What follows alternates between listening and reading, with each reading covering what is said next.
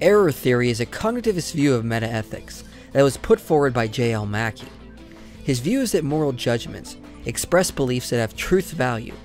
However, he then claims that our moral judgments are false, hence the title Error Theory. We think we have true moral beliefs, but we really don't, because objective moral facts and duties do not exist in the real world, so our beliefs cannot correspond to anything objective. So we are in error for thinking we have true moral beliefs. This is not moral relativism, because Mackie doesn't assert our beliefs are true to us, or within a specific culture. He says our moral beliefs are false, because they do not correspond to anything objectively true or binding. Mackie gives 3 reasons objective moral facts and duties cannot exist, which are the challenge from relativity, queerness, and epistemology.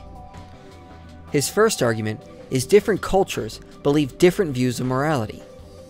He claims this as evidence there are no objective moral facts all humans are aware of, since we come up with our own versions of morality, instead of us all tapping into objective moral facts and duties.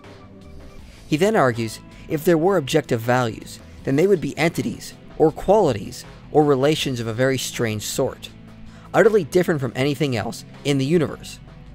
Correspondingly, if we were aware of them, it would have to be by some special faculty, or moral perception or intuition, utterly different from our ordinary ways of knowing everything else. In other words, they would be queer or strange in comparison to everything else we know that exists, because everything else can be studied empirically. Moral values would need to be independent of our beliefs, but also somehow accessible to us and give us reason to act. But Mackie claims this is unlike anything we experience or know of. Consider the fact that most things either give us reason to act, like our own desires, things like thirst or anger, or they are independent of us and our desires, and do not give us reason to act at all. But there is nothing that is independent of us, and also gives us reason to act. Facts or properties that we are accustomed to, like physical properties, don't have demands or prescriptions for our actions built into them, like moral values and duties would. They are inherently descriptive and not prescriptive. Moral properties, which are prescriptive properties, would tell us how things ought to be. Therefore, they would be queer and utterly unlike anything else. Therefore, it is unlikely they exist. His final argument is from epistemology, and a consequence of his prior argument. Since moral values and duties would be unlike any other known facts or properties, we cannot discover them through our 5 senses, and therefore we would need a special faculty to know of them. However, to postulate a special faculty would be a travesty, so even if they exist, we would have no way of knowing or discovering them, since we cannot do so through empiricism. So from this, Mackie concludes we have good reasons to reject the actual existence of objective moral facts. However, there are several problems with Mackie's objections. The first objection we already covered in our defense of moral realism. This is not really an argument against moral realism. In the same way that different cultures have different views on the shape of the earth, that doesn't entail science is subjective, and there is no objective shape of the earth we can study and learn about. And second, cultural differences on morality are not typically real moral differences, but factual differences. For example, some Islamic extremists do not believe women have souls, therefore it is okay to oppress them. They do not think slavery of what they call human is right. They merely have underlying factual errors in their thinking which transfers to moral ideas. Certain African tribes do not think it is actually good to murder infants, but believe that deformed infants are possessed by evil spirits or are actually evil spirits. They have factual errors which cause them to act as they do. It is their beliefs about facts, not morality, that causes them to think what ought to be done. The fact that people disagree only shows humans have not perfected our understanding of reality in our quest for the truth. This actually works against error theorists, because if they believe all humans are in error when they think objective moral facts and duties exist, why could it not be the case that many humans or cultures can simply be in error in understanding what is objectively true? Given the name error theory, as they think humans are in error, could the error just be that some people are incorrect in understanding what is morally objective? So it is pretty obvious disagreements between cultures is not evidence that objective moral facts and duties do not exist. especially if error theorists are willing to accept humans can be in error when it comes to ethics. The second and third objections do not work either, mainly because they assume the conclusion. The fact that objective moral values and duties would be different than anything else doesn't automatically mean they likely cannot exist. Mackie is assuming something he is trying to prove, namely naturalism. Because objective moral values and duties are unlike anything natural or descriptive, they cannot exist. Why? Because naturalism is true, so all things must be naturalistic and proven empirically. So objective moral values cannot exist, because they are unlike anything natural or descriptive. It is arguing in a circle. Just because objective moral values and duties are different from natural things, that doesn't de facto mean they cannot exist. As Andrew Fisher says, in making this assumption, we can see that Mackie's queerness argument is only as good as his defense of naturalism. He first needs to show naturalism is true and that rationalism is false. Only then can he infer that objective moral facts and duties are unlikely. Because the evidence we went over would challenge this idea that all that exists can only be natural. If we have good reason to think objective moral facts and duties exist, then it doesn't matter if they are queer to someone. We shouldn't just assume our worldview, but instead be open to the possibility there could be evidence for new facts and properties. Mackie is basically arguing like this. Premise 1. If naturalism and empiricism are likely, then torturing children for fun is not morally wrong. Premise 2. Naturalism and empiricism are likely. Therefore, torturing children for fun is not morally wrong. However, following G.E. Moore, we can employ something that has become known as a Moorean shift. Moore employed this argument against epistemic skeptics, people who believed we cannot know things about the external world. After several arguments, they concluded we cannot know things about the external world. We cannot know if we have 2 arms, or that the sun is in the sky, etc. Moore thinks if skepticism led to such absurd conclusions, there must be something wrong with skepticism. So he responded like this. Premise 1. I know I have 2 hands and the sun is in the sky. Premise 2. If skepticism is correct, I cannot know these things. Conclusion. Therefore, there is a problem in the skeptic's reasoning. Many philosophers argue we can apply this reasoning to error theory as well. Premise 1. Torturing children for fun is morally wrong. Premise 2. If error theory is correct, the claim that torturing children for fun is morally wrong would not be true. Conclusion. Therefore, there is a problem with error theory. The argument simply works to reverse Mackie's original argument, and in a sense argues from intuition. Since we know it is morally wrong to do things like torture children, it is more likely there is a problem with error theory, since it would infer such things are not objectively wrong. Are we in a sense assuming our conclusion if we were to argue like this? Well, that is debatable, since unlike error theorists, we can argue from intuition, and the other arguments from moral realism. Plus, this was only done in response to the error theorist, who started out by assuming his or her conclusion that naturalism is already true. It is in a sense just throwing it back at them. And unlike the error theorist, we can argue from intuition. The error theorist cannot argue naturalism is already true from intuition, because that is simply not the case. The atheist philosopher Benjamin Blake Watkins has formulated a version of this argument against all forms of normative anti-realism. Here he is to present it. Hello everyone, I'm here today because I want to discuss a question which is metaethical in the sense that it is about the meaning and truth of some of our normative statements. I'm using the word normative similar to the way inspiring philosophy has used the term prescriptive. Normative statements are any sentence using normative terms like should, ought, must, desirable, right, wrong, good, bad, better, best, for its own sake, and many more. I will assume that these terms all refer to the normative concept of a reason. A reason is any consideration which counts in favor of having some belief or performing some action. Reasons are given by facts. For example, the fact that some medicine would give me many more years of happy life gives me reason or counts in favor of me taking this medicine. So how should we think about truths involving the normative concept of a reason?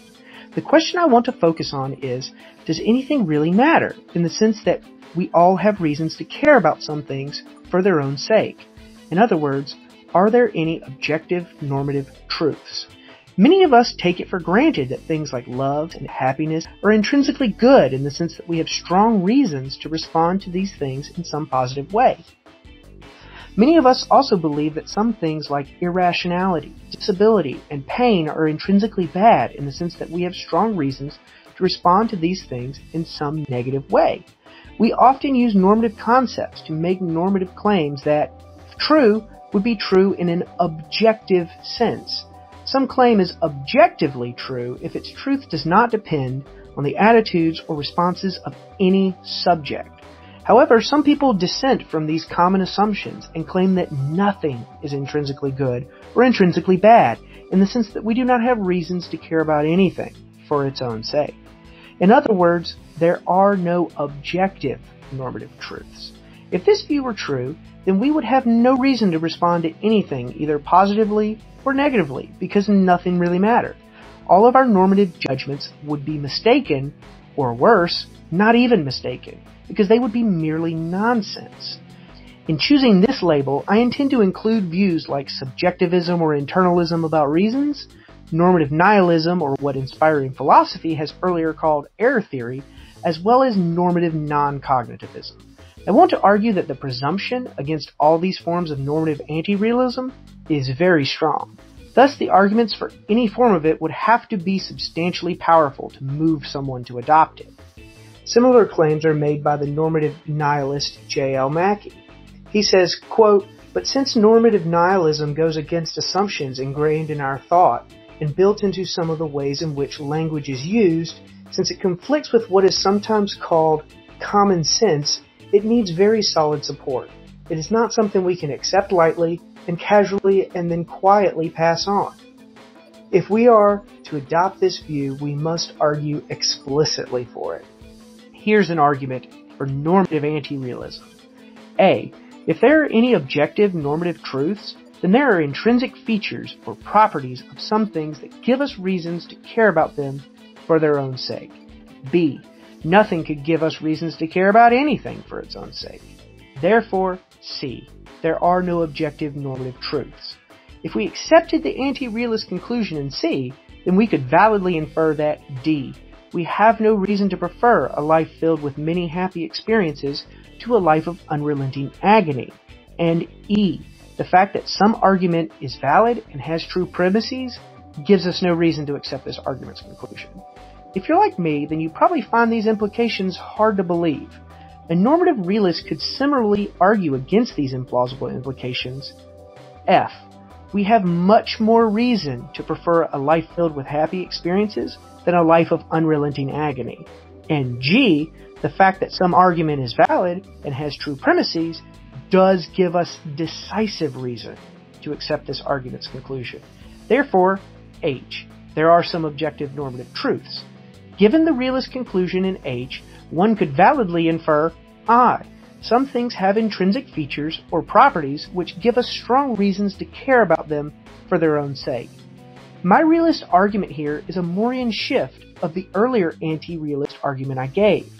These two arguments are symmetric because each argument takes as premises the denial of the other argument's conclusions. The better argument, I argue, is the one whose premises are more plausible since both arguments are logically valid, supporting their conclusions equally well. Now, which seems more plausible? F. We have more reason to prefer a life filled with happy experiences than a life of unrelenting agony. And G. The fact that some argument is valid and has true premises does give us decisive reason to accept this argument's conclusion? Or should we accept B? Nothing could give us reasons to care about anything for its own sake. F and G strike me as obviously more plausible than B, and I doubt my judgment would be idiosyncratic. Thus, it would seem unreasonable for someone to reject the former propositions on the basis of the latter without some really convincing arguments. What we need from the normative anti-realist is some argument or set of arguments whose conclusions are B, but whose premises are more plausible than my F and G. My realist argument is clearest and more forceful when using these non-moral normative judgments, but it is not limited to them. We could also strengthen the plausibility of my realist argument by appealing to moral claims, which also appear self-evidently true on reflection. My realist argument here is really a challenge to normative anti-realists to overcome the implausible implications of their view. The strongest objection to normative anti-realism is put forcefully into a question. Why can't the intrinsic natures of something like the importance of evidence or the living of a full and happy life give us strong reasons to care about these things for their own sake? I do not believe normative anti-realists have any good reply to these questions. Finally, there is a problem with Mackie's entire argument. Mackie rejects non-cognitivism because when people say something like killing is wrong, they are not saying they desire or emotionally reject killing. They are stating something they think is true and can be true or false. Error theorist Richard Joyce says, "What makes many philosophers, including many error theorists, uneasy about the non-cognitivist response is that it smacks of interpreting a discourse in an eccentric manner simply to avoid philosophical difficulties." In other words, error theorists accept cognitivism because it respects the face value or intuitive nature of our moral practice and words. So if they accept cognitivism on these grounds, then why are they rejecting realism? As Andrew Fisher says, after all, there is not only a presumptive argument in favor of cognitivism, there is a presumptive argument in favor of realism and in favor of truth.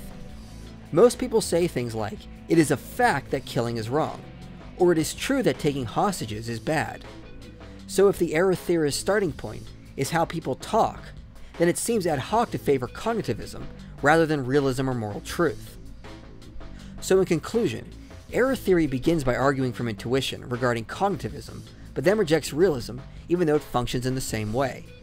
Their arguments against realism do not actually show objective moral facts and duties cannot exist, or do not likely exist. Instead, they assume their conclusion and ironically ignore the possibility that different humans or cultures could just be in error, while stating humans are in error. There are so many problems with error theory that itself seems like nothing more than a huge error.